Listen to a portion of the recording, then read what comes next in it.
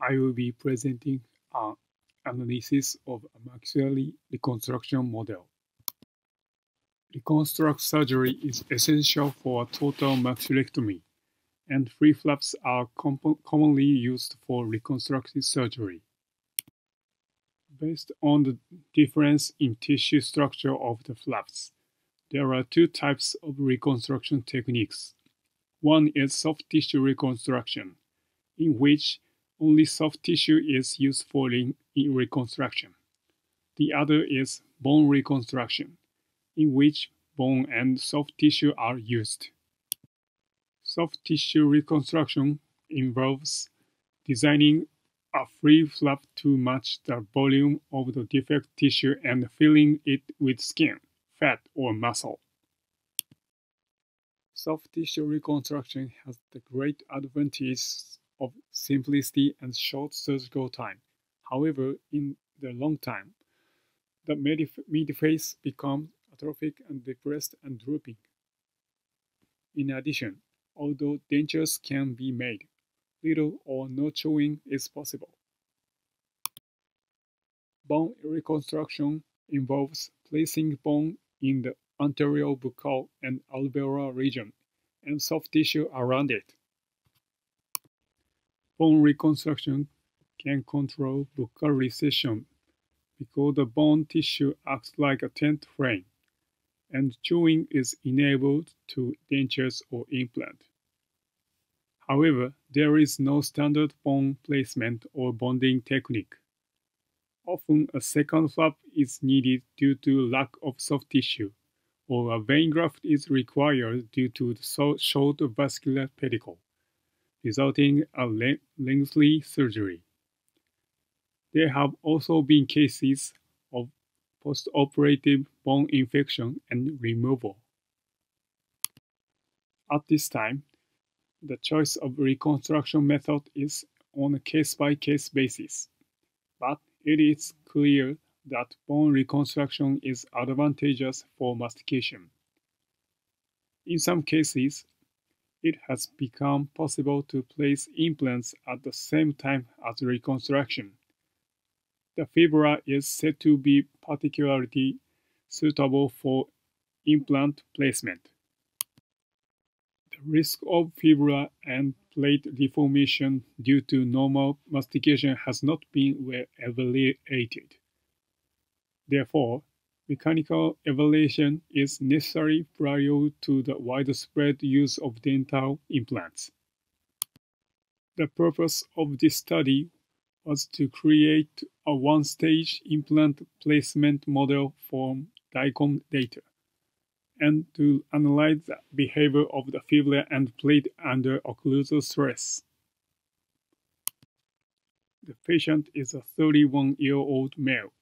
The left maxilla was completely ablated and the left fibula was placed. A titanium membrane plate for facial bone, one for each junction, was used to secure the fibula to the maxilla and zygomatic bone, and two dental implants were placed in line with the dentition and connected to the overdenture. The implant is inserted following the angle of the tooth. The implant placement sites are limited due to the arrangement of the fibula. Therefore, overdentures are only fabricated up to the first molar. The boundary condition between the facial bone and fibula was set as contact for the postoperative model and fixation for the bone fusion model. The material properties are set as shown in the table with reference to previous studies. The coefficient of friction between the facial bone and fibula in the postoperative model is set to 1.0. Since the fibula and plate are the object of analysis in this case, the boundary between the target and the implant object, such as a screw or implant, is assumed to be fixation. The posterior cranial floor was contracted and average maximum occlusal forces were applied to the molars.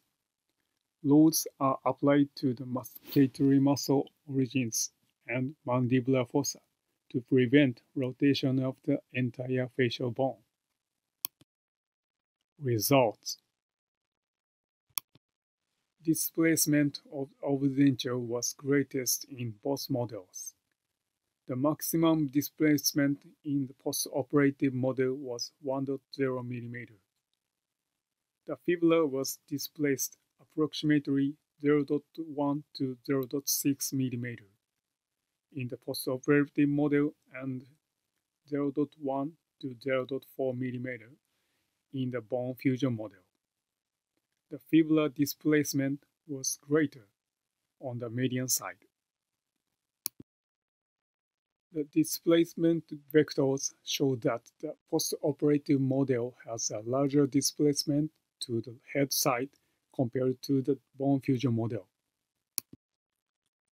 The overdenture is noticeably displaced anteriorly.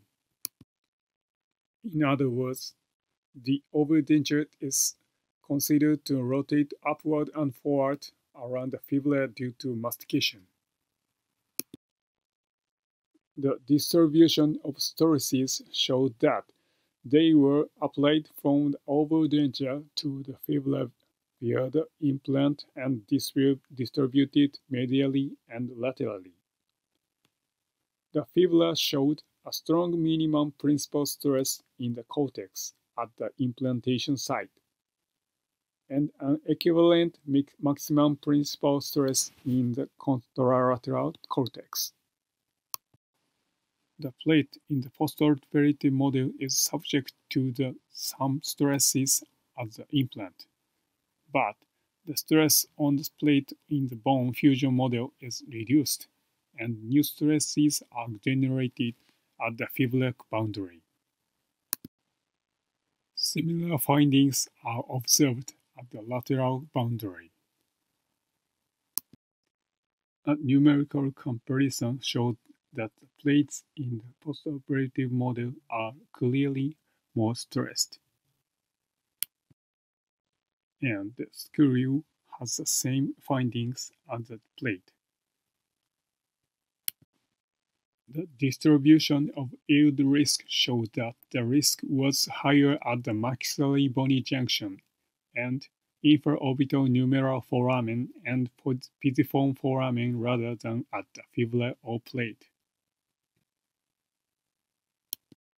The same findings are true in terms of tensile failure risk, though in the postoperative model, a high-risk area was found localized at the inferior margin of the plate hole on the maxillary bone side. In the bone fusion model, it is distributed over the entire junction surface. Comparison of volumetric histograms of yield and tensile failure risk of facial bone showed higher risk for the postoperative model in all risk bands. The same is true for the fibula. The difference was even more pronounced in the plates. Screws are similar to plates. This analysis provided the following findings. The first, with each mastication, the overdenture rotates around the fibula, especially on the median side. The second, stresses on the bony joints are mainly internal fixators postoperatively. But as the bones heal, the stresses are distributed to the joint surfaces. The third, facial bone, fibula, plates, and screws have an acceptable risk of deformation even when masticated with maximum occlusal force. However, Previous studies have shown that displacement of more than 150 micrometers can interfere with bone fusion, and that stresses on the screw exceeding 85 megapascals can cause loosening. In other words, concentrated maximum occlusal pressure may indicate a risk of bone fusion failure and plate removal. Limitations in this analysis are the possibility of strength degradation due to plasticity caused by plate bending was not taken into account. The behavior in multiple mastication was not analyzed too. We also believe that comparison with other fibula joint methods reported to date, the ilium and scapula is in need of further study. Thank you.